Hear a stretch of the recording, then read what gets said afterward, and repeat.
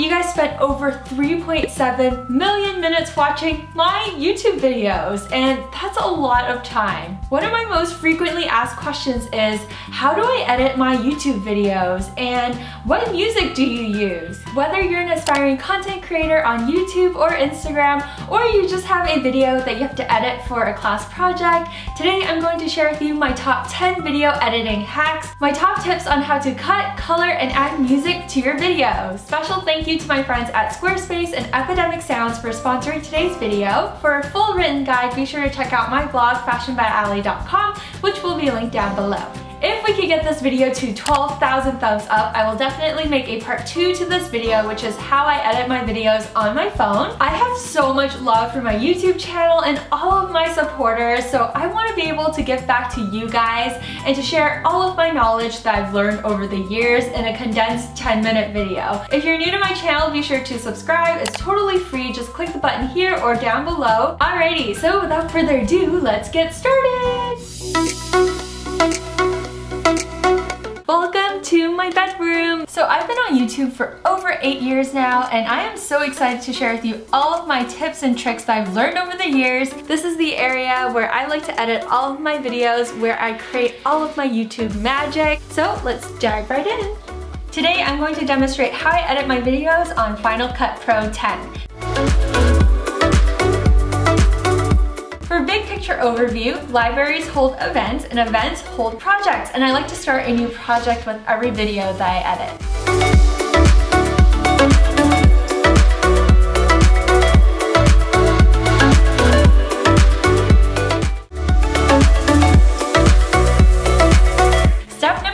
Is to set your video dimensions. Choose the optimal video dimensions for YouTube or Instagram. So for YouTube, I like to go with a 1280 by 1920. On Instagram, I like to create portrait style videos or square videos. Lastly, if you're editing vertical videos for stories like Instagram stories or YouTube stories, the dimension is 1080 by 1920.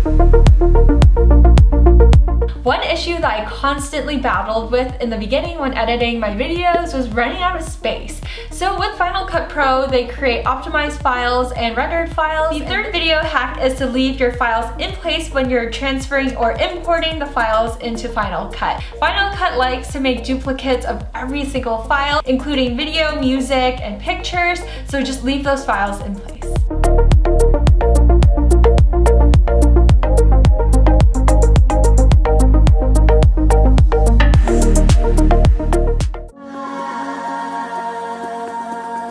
Step 4, create a rough cut. To keep everything organized and me feeling sane, I like to use a solid background as a placeholder in between each section of my video.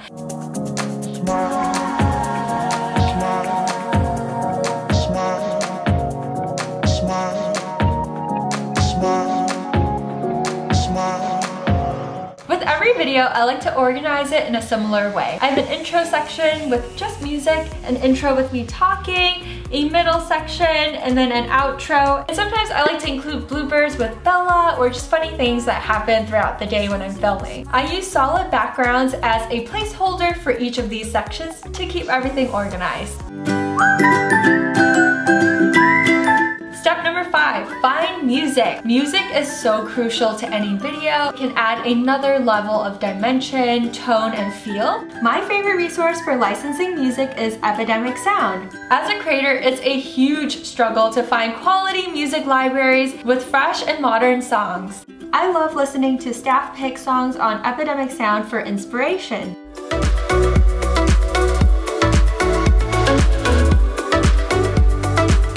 One tip, if you find a song that you really like, you can also search based on similarity.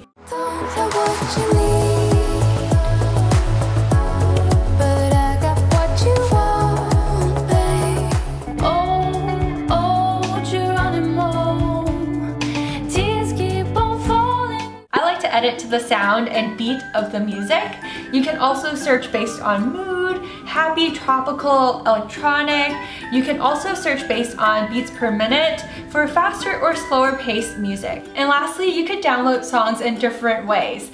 so a song can have a full mix, or you can download a stem like an instrumentals. As a YouTuber, I like to talk live and I like to talk to you guys. So I can now choose and select just the instrumental. I like instrumentals because I want music to add to the mood of my videos, whereas vocals can sometimes compete with live talking.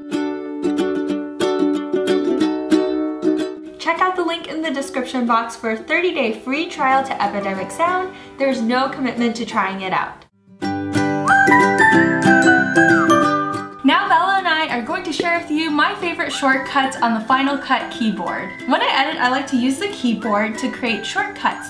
So my favorite is Command B to cut, spacebar just to play my videos, V to hide a clip in case I want to see what the video looks like without a specific clip.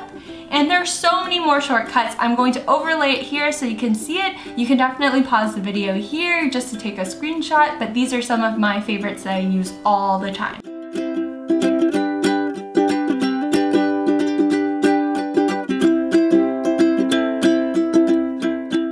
One mistake I used to make was color correcting each clip individually. I did this for years, and trust me, this was tough. When I color correct videos now, I create color presets. I select all of the clips that I want to color with Command A, and I double click on the color preset. This method isn't perfect because lighting can vary, but it's a great shortcut to save time. Step 7, now let's add some graphics. I love adding cute little cartoon effects or little sparkles here and there just to jazz up my videos. I always try to use the same effects, fonts, and colors on my videos.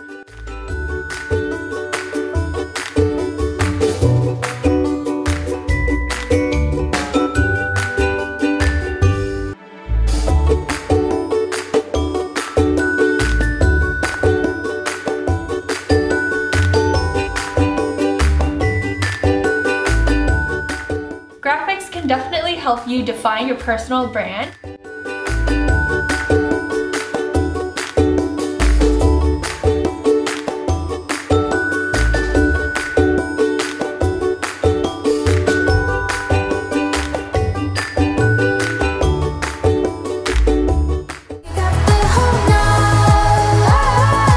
One of the biggest headaches that I get while I'm editing is running out of storage space. It is such a huge struggle.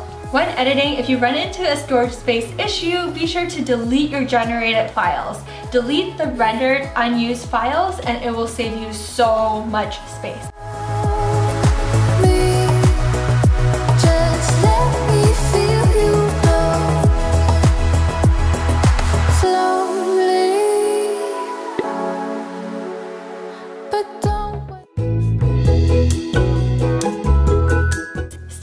Is to save your masterpiece. You've spent all of this time editing and now it's time to finally save and share it with the world. So on Final Cut, I like to share directly to YouTube so it makes it super simple, seamless, and easy.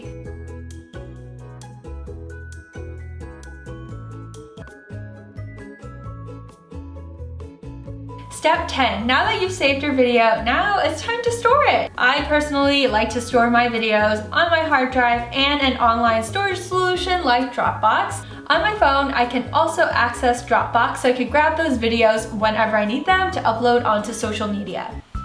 And that is a wrap. That is how I edit my YouTube videos, and it'll usually take anywhere between 20 to 30 hours for me to edit a video. I am so proud to say that I'm still a YouTuber who edits her own videos. I am still involved with most of the entire production process. Be sure to check out my blog FashionByAlly.com to see a full written step-by-step guide on how I edit my videos in case you didn't catch everything I said in this video here. I also included my camera gear and my favorite equipment, so if you're interested in starting your own YouTube channel, be sure to go check that out as well. I think one of the biggest challenges to starting a website is just knowing where to begin. I think it's so important nowadays to have an online portfolio, a blog or website. The idea of designing my own website was super daunting, but Squarespace made it so simple. They have hundreds and hundreds of designer templates, amazing award-winning customer service that's around 24/7, so you can message them whenever if you have any questions or concerns. They're right there every step of the way. Go to squarespace.com for a free trial. Visit squarespace.com/FashionByAlly when you're ready to launch your website to get 10% off. Fun fact, guys, Bella actually likes to sit on my lap while I edit my videos. I know this is probably not the most comfortable position to sit in, but this is her favorite spot.